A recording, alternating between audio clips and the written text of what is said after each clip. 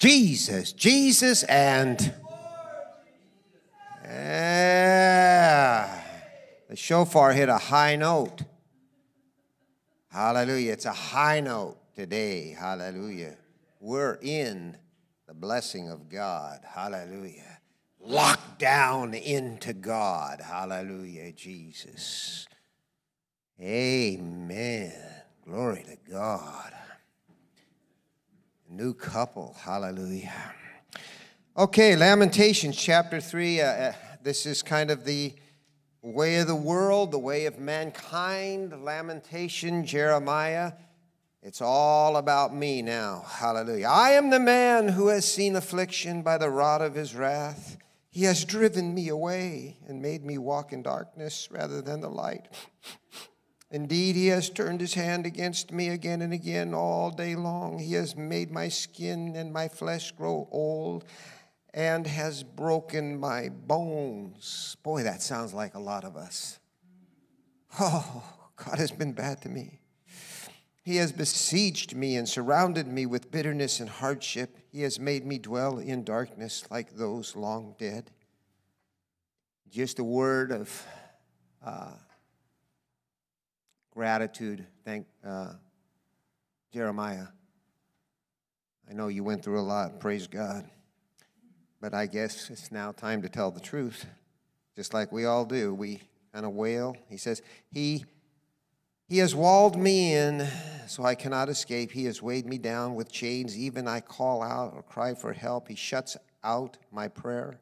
He has barred my way with blocks of stone. He has made my path crooked.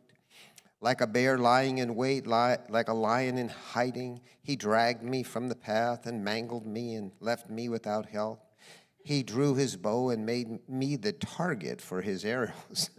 He has pierced my heart with arrows from his quiver. I became the laughing stock of all my people. They mock me all in song all day long. You know, can you say amen?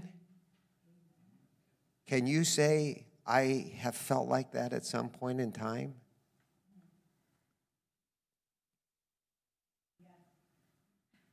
Come on, be truthful. Do we complain like this? Amen. Mike said for worse. Finally, we're worse? It doesn't sound good, does it? It doesn't really sound good. Jeremiah prophesied hundreds of years before, all these things were happening. I mean, he ought to be saying, see, I told you so, man. Oh, my goodness. I have done this so much. I just, I'm such a bad, okay. He has filled me with bitter herbs and sated me with gall. He has broken my teeth with gravel. He has trampled me in the dust. I've been deprived of peace. I've forgotten what prosperity is. So I say my splendor is gone and all that I had hoped from the Lord. I remember my affliction and my wandering and the bitterness and the gall. I will remember them, and my soul is downcast within me. Yet this I call to mind, and therefore I have hope. Hallelujah. Because of the Lord's great love, we are not consumed, for his compassions never fail. They are new every morning. Great is your faithfulness. I say to myself, the Lord is my portion, therefore I wait for him. Every time you sing that song now, it's going to have a new meaning, isn't it? Great is thy faithfulness. He wasn't really thinking that way. But all of a sudden, God spoke to him. The Lord is good to those whose hope is in him, to the one who seeks him. It is good to wait quietly for the salvation of the Lord. It is good for a man to bear the yoke while he's young. Let him sit alone in silence, for the Lord has laid it upon him. Let him bury his face in the dust. There may yet be hope. Let him offer his cheek to one who would strike him, and let him be filled with disgrace. For men are not cast off by the Lord forever, Though he brings grief, he will show compassion. So great is his unfailing love, for he does not willingly bring affliction or grief to the children of men. Oh, goodness sake, hallelujah. I had to just make a little mark there. To crush underfoot all prisoners in the land, to deny a man his rights before the Most High, to deprive a man of justice. Would not the Lord see such things? Who can speak and have it happen if the Lord has not decreed it? Is it not from the mouth of the Most High that both calamities and good things come? Why should any living man complain when punished for his sins? Let us examine our ways and test them, and let us return to the Lord. Let us lift up our hearts and our hands to God in heaven and say, we have sinned and rebelled, and you have not forgiven. You have covered yourself with anger and pursued us. You have slain without pity. You have covered yourself with a cloud so that no prayer can get through. You have made us scum and refuse among the nations. All our enemies have opened their mouths wide against us. We have suffered terror and pitfalls, ruin and destruction. Streams of tears flow from my eyes because my people are destroyed. My eyes will flow unceasingly without relief until the Lord looks down from heaven and sees. What I see brings grief to my soul because of all the women of my city. Those who were my enemies without cause hunted me like a bird. They tried to end my life in a pit and threw stones at me. The waters closed over my head, and I thought I was about to be cut off. I called on your name, O Lord, from the depths of the pit. You heard my plea. Do not close your ears to my cry for relief. You came near when I called you, and you said, do not fear. O Lord, you took up my case. You redeemed my life. You have seen, O Lord, the wrong done to me. Uphold my cause. You have seen the depth of the vengeance, all their plots against me. O Lord, you have heard their insults, all the plots against me. What my enemies whisper and mutter against me all day long. Look at them, sitting or standing. They mock me in their songs. Pay them back what they deserve, O Lord, for what their hands have done. Put a veil over their hearts, that they may curse, that may you curse, your curse be upon them. Pursue them in anger and destroy them from under the heavens of the Lord. Man, this is the book of Lamentations. Powerful. Can you say amen? All of you are looking a little dumbfounded this morning. Hallelujah. But what a tremendous, just think about those last verses that he was talking about. First of all, he says, I haven't done the right things and I need forgiveness or whatnot. And he really wants God to beat up these other people. We really do want God to beat up our enemies, don't we? But we've sinned. And that was the cause. For our enemies to try to straighten us out a little bit. There's a lot of messages in this Lamentations book. Praise the Lord. Aren't you glad you came to church this morning? I know I am. God's speaking to us. He is speaking to us very, very clearly in our country today, in the world today. God is speaking to us. And both things, things are going to be tough, but he says, something? God, you're a great God, and you can bring, and you are going to bring blessing to our lives. Can you say amen? So let's pray. Thank God. Hallelujah. And have a wonderful day. I think this is October 12th. Yeah, and it happens to be a great Memorial Day today. It's Columbus Day, and we're going to speak a little bit about Columbus. And if you don't know that, if you don't know who Columbus is, one of the great men of God. And you can read about it when I give the handout today. Father, we come to you in the name of Jesus. Hallelujah. God, we're all here just like Jeremiah, lamenting, but also, God, we're looking to you for your great power to be poured out upon us. And thank you, God, that you have everything under control. Hallelujah. You have your strategy, God, and we pray that we might join in the river of it, the river of life. Hallelujah. Thank you, Jesus. Let our souls not be cast down. God, let us look up to see where our salvation comes. We pray for the vote in America. We pray for the vote to be a time where people come to that booth or take a look at the piece of paper and punch the holes and vote for Jesus. God, we pray, as that word came out from Marty Carnegie, vote for Jesus this year. Vote for Jesus, what Jesus would vote for.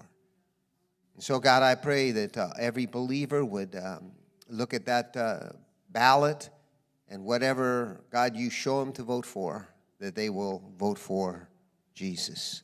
We also pray for, God, all of our public servants, our police department, fire department, those in the medical field that are serving God, and all those that are in positions of power, authority, making decisions. I pray for Nancy Pelosi, God, to have revelation. God, I pray for the Clintons and the Obamas and all the others that are there in the, what I would call the other side. God, I pray that you would have them cry out for forgiveness, God. Let them cry out and speak so that their destiny might be changed from where it will be if they just keep lying and doing the wrong things. We just pray, God, that they would have peace in their heart, God, that they would cry out to you, Jesus, God, so that there might be forgiveness and bringing the whole nation together.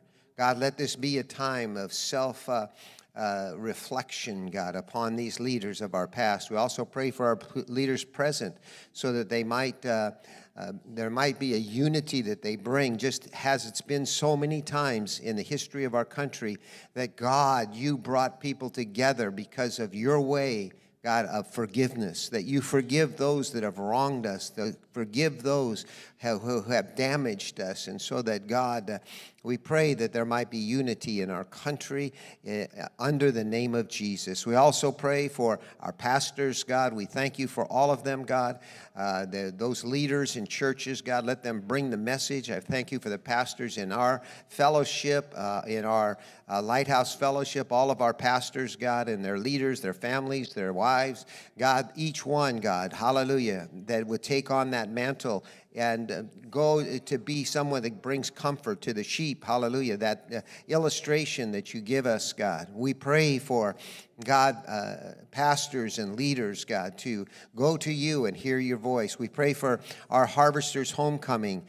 We've just made the decision to have the Harvesters Homecoming in Hesperia, God. I thank you that, God, we have churches, God. We have a blessing to go, God, and that we have a place where we will not have to worry or be afraid, God, but that we would, hallelujah, come with open hearts and minds and see the glory of God, what the church has done. Also, God, we come before you and ask for all these that are on this list for healing, for Natty, for Eric, for Brad, for Mr. Aguilera, Mike Melton, Richard Scribner, Felipe Gonzalez, Rick Pasito, Marielena Ostenheimer, John Hutzler, Christina, Norm, Eric, Brennan, Christine, Peter, Sepulveda, Callie, Arlen Edrelin, Terry Donahue, Victoria Wilson. We also pray for Martin Gaetta's back, God, that you would heal him. God, right now, in the name of Jesus, we pray, God, for all that, God, bring blessing upon Martin and his family, God. We also pray that for Hector and Esther Pug, Puig, God, just the opportunities today, God, to be, God, a messenger, Martin to be a messenger to them, God, hallelujah, with the words of life, hallelujah.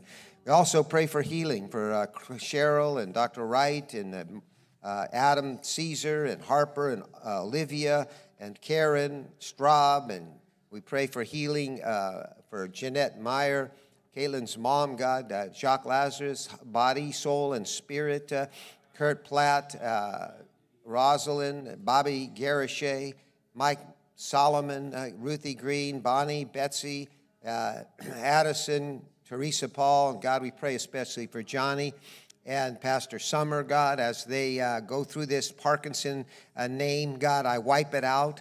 God, in the name of Jesus, I pray that, God, you'd give them, God, total healing, hallelujah, as they've gone through this tremendous trial. God, these men of God that have called out to you so many times, be merciful, God, on their bodies, in their minds, in their soul. God, I pray that you would heal them. Hallelujah. What a great blessing, hallelujah, it would be to see Harrison right here today. We pray for Debbie Lemon, Malik, Sandy, Tracy, Joanna, Scott, Nancy Mershon's sister, Judy Mershon's sister, Nancy, Jaleesa, Rosemary, Meg's father. God, we also pray that as we look forward to this week at the end, comfort for the Peterson family, God, a testimony for Nate Peterson. God, we pray next Sunday. We pray the glory of God is that we go to heaven after this life. Hallelujah. And we pray, God, blessing upon that family. New churches that we're planting, God, we pray for them, the infant care, all of our schools. Jim Stone, God, pray blessing for him. Also, David Watts, we thank you for all that you're going to do. God, we come to you and with all these requests and say, good morning, Jesus. Oh, it's that South Korean voice. Oh, he is faithful.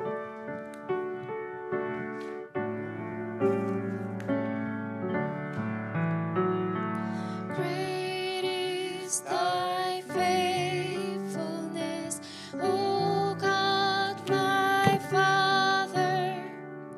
There is no shadow of turning with thee. Thou changest not, thy compassions, they fail not. As thou hast been, thou forever will be. Great is thy faithfulness, great is thy faithfulness. Morning by morning, new mercy I see. All I have needed, thy hand hath provided. Great is thy faithfulness, Lord, unto me. Oh, that's appropriate. Hallelujah. Great is thy faithfulness, Lord, unto me. Praise God. Well, if you have the handout, Christopher Columbus, 1492. I'm just going to read it to you. Columbus ignited the period of discovery. That cannot be questioned. All of the facts point to Columbus finding a way into what's called the New World. His dream to sail west from the European continent coincided with the course of his story, God's story. Columbus has the distinct honor of discovering the New World. His title, the Admiral of the Seas. In his writings, he stated that God had given him a dream and a desire to sail west. Thinking that the world was round, not flat, Columbus thought he could sail to India. by sailing west. Actually, he came across something far more valuable, another continent. His faith challenged the truth of the day with the discovering of an entirely new world. This single discovery launched a whole fleet of ships looking to discover new lands. Now that the world was flat, many wanted to sail around the world. That should be, now that the world wasn't flat, many wanted. This is, actually, I wrote this. Magellan was the first. Cortez discovered Central America. Pizarro, South America. Amerigo Vespucci sailed around the tip of South America, Cape Horn, and discovered new lands. Although the lands discovered were occupied, this one period surpasses all other times and is aptly entitled the Discover Period, thanks to Columbus. That fact cannot be contested. Nobody was traveling all over the world until Columbus. And this was what his major desire was. It wasn't to be the governor of some Indian tribes in the West Indies. It was to be the man that sailed around the world and found out what it was all about, if it was round. The incentive for the Spanish and other European nations to discover new lands was a mixture of greed, religion, and power. Columbus used this technique in getting money he needed to fund his voyages. The Catholic Church was motivated to take new lands for the gospel, but the desire for power and greed for gold blinded their good intentions. This was true of Columbus also. There is areas of his life, that he ran into something he wasn't expecting. And there were some things that, because he was there, he had to take control of, and he was unable to. In God, by the way, one of the major things that he founded was a tribe called the Caribs. The Carib tribe is named aptly because they were cannibals. And all the people that Columbus left on the first voyage there in San Salvador, that's what he named it, the Savior, the island. The 40 people that he left with him, they were all killed by this Carib tribe. I imagine some of them were eaten. Tasty. It is God's providential plan that at this very moment in history, God chose to raise up a man to challenge the Catholic Church, who turned the world to faith in God and not the church. That man was Martin Luther. It is only in 1517, what is that? That's 1492, 8 plus 17, 25 years later, that Martin Luther started the revolution against the Catholic Church. Part of that is the inspiration of Columbus. Columbus passed away in, I think, 1508 or something around there. But this was what was happening. The spirit of bringing down God, it's the same Jeremiah spirit. It's the same what happened in the Old Testament. It's that God rose up other people to take his cause on, and maybe that's what we're thinking about today in Columbus and thinking about Martin Luther, that today that God is going to use his people to turn the direction of our country today. There's a turning of it. I think our president has had a little bit of, a little fight against, they kind of criticize our president today because he's moving in a direction that's stopping this onslaught of anti-God. Anti-God and great and ability, again, the desire to rule over all the world, just like the Catholic Church had the desire to rule. The Pope was ruling the world at the time, and I don't even know if that Pope was even saved. But Martin Luther came along and said he wasn't. Martin Luther, spoke very derogatorily, called the Pope the Satan of the world. So Martin Luther is going to probably take some heat here someday soon too, and he has taken some heat.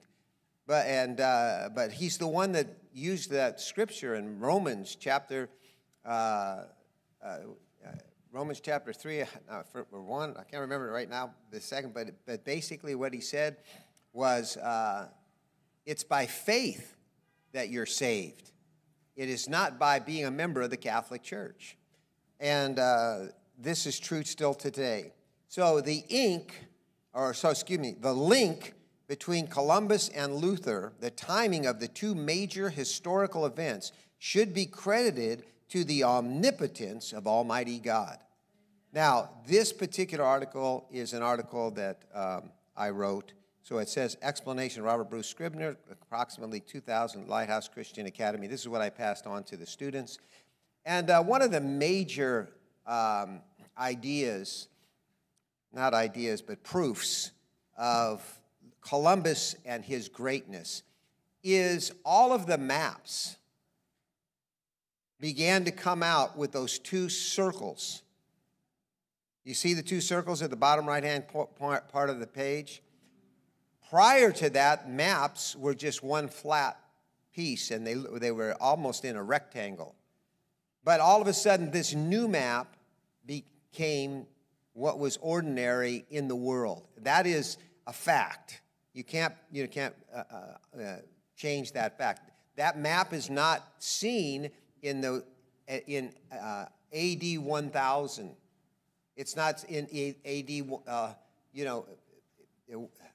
It's not until Columbus sails his boat to go to the New World that they realize that the world is round. Now, there are many, many, many idiots called historians that will say, yes, other people sailed to the New World before Columbus, and other people, the Vikings, they went there. But there's no maps. There's no teaching that the world is round at that time, except Galileo. And Galileo was put in prison by the Catholic Church. And so what you're finding out here is they think that everybody, these new historians think, well, everybody knew that. They had the internet in those days. Or they could just call on a telephone. The telephone has been just in the, less than 200 years old. You understand that it's crazy the way that they come up with revisionist history. So that's today. You go around, you can take it, some of these facts and say, these people that come up with these ideas, they're looking at it from a totally different perspective. It's like a telescope. You look up to the sky, and you can see a whole lot of different things, what the moon looks like, what the sun looks like, whatever the planets out there. And all they had was your eye up until just a few years ago. So let's put Columbus away for a second, but that it's his day. And I want to get started back. We've gone through the teaching and learning America's Christian history, but now I want to drop back into looking at the Constitution and start getting into voting and who you should vote for. The World History Institute Journal of January and February 2017, The Forgotten Inspiration for the United States Constitution. You're going to read this, and it's going to blow your mind. We're going to read this morning, and it's going to blow your mind. Marshall Foster is the historian, and he's just reading it, and he's just recounting what had happened at the point where the Constitution was not going to be adopted by all 13 colonies. And this is one of the major factors of the United States Constitution is it is a conglomeration of states, and there's 13 states. They had to have 75% in agreement. So even then, there was still, after that, there were states that were not in agreement with the 75%. There was one state that crossed over into where we would have the 75% so they could all. But there's still ones that didn't agree, but they joined in with the 13 colonies. I think that's significant. They didn't agree with being held accountable by the federal government. They didn't agree, but they decided to agree that we would be together. This is very, very hard. Like, for example, we don't really like some of the things that we have in our church, maybe, or in your family, or things that you've done. But for the purpose of the total, you step down and say, I agree. Does that make sense to you? Yes. So listen to what the one state that came along that made the vote for the 75%. The administration has promised to help us, to help restore our constitutional republic. For this worthy goal to be achieved, we the people should know the major source and inspiration for our Constitution. This source reveals that in our decentralized republic, most of the responsibility for the preservation of the freedom rests upon the people's engagement at the local level. There's the key, local level. The following story gives insight into our one-of-a-kind Constitution. In 1776, the American patriots had just broken free from the tyrannical pattern of nations throughout history. In the Declaration of Independence, they pledged their firm reliance on divine providence. You should just underline that. This, in the independence, we're relying on divine providence, not on people. As they formed their new nation. 11 years later, say 11 years later, is what date? 1787. This is when the Constitutional Congress is meeting. 56 delegates were sent from states to Philadelphia to form a more perfect union. In order to form a perfect union, the people, they went to strengthen the weak Articles of Confederation. The Articles of Confederation did not subject all of the 13 colonies to the federal estate. Okay, so, but instead create a new constitution. Their hope was that this new constitution would cement their union while maintaining the freedom of the states.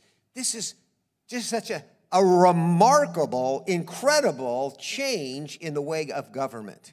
So listen how it happened. After the long, hot summer of 1787, the delegates emerged with a proposed constitution, but to be implemented, the document had to be ratified by 3/4, 75% of the states. But what would cause the diversity and independent states to unite behind this constitution? They had won their freedom from England and the tyrant, King George. They didn't want to create another all-powerful national government.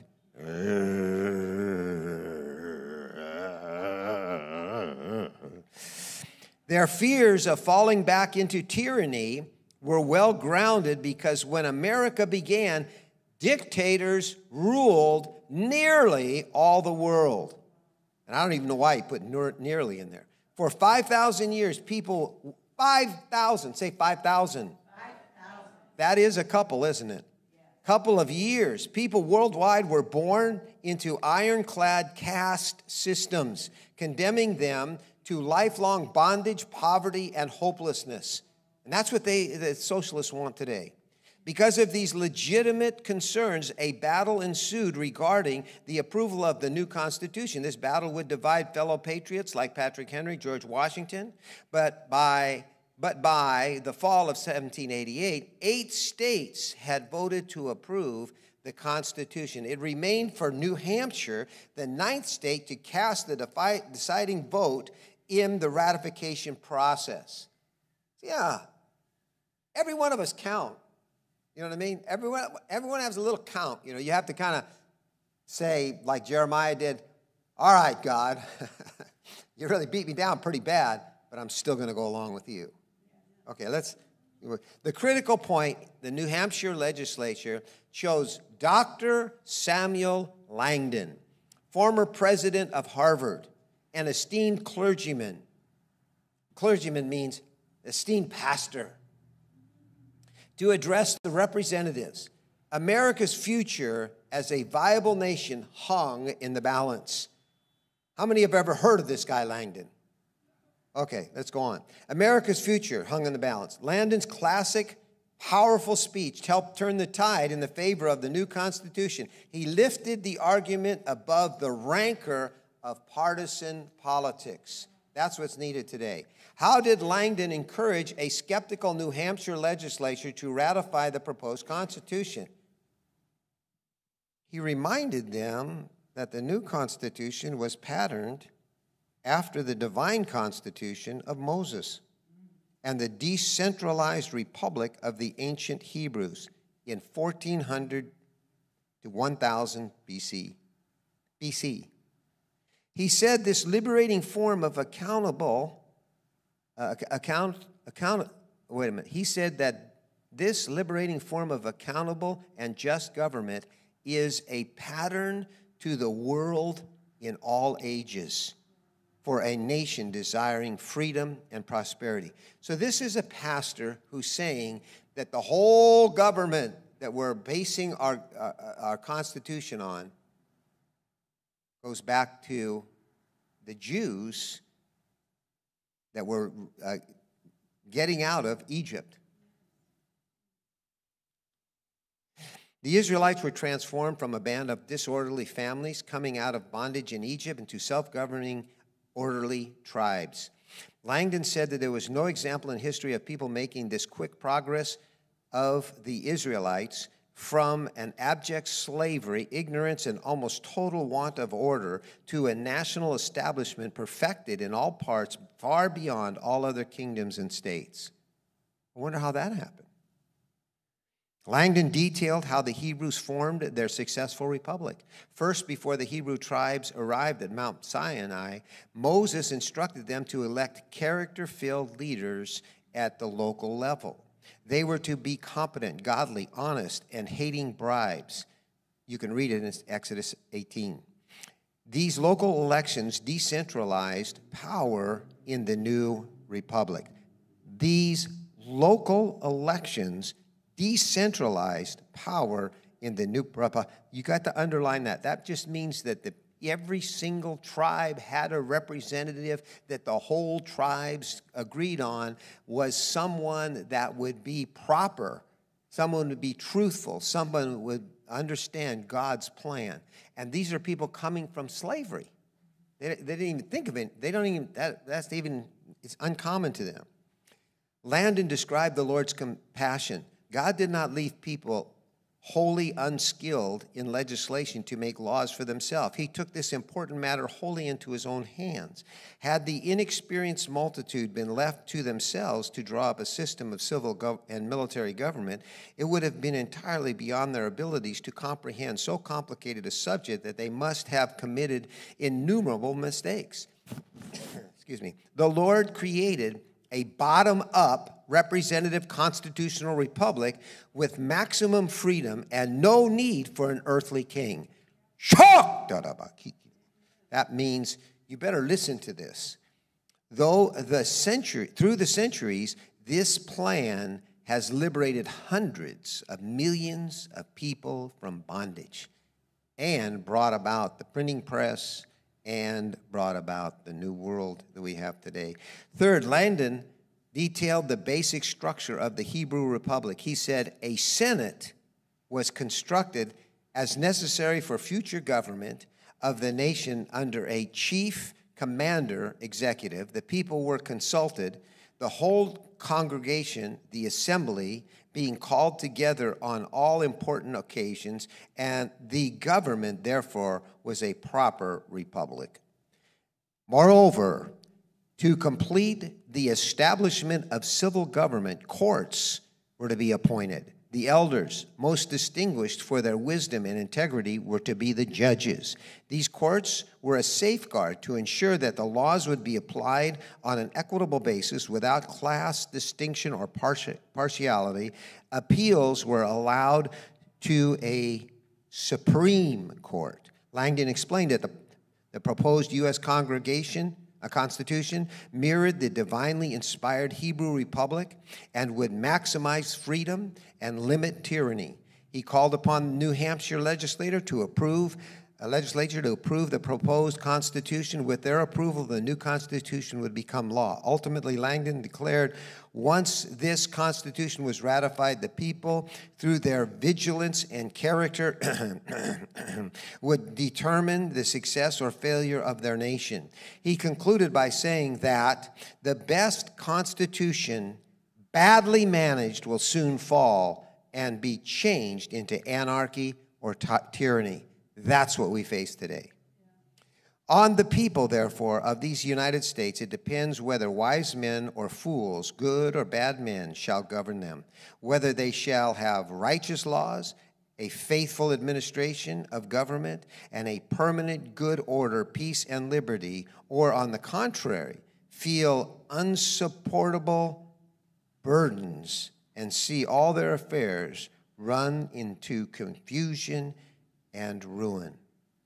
And you can get this article written in 1850. Reverend Wines did this, and it's called The Commentaries of the Ancient Hebrews. I encourage you to look into that more deeply.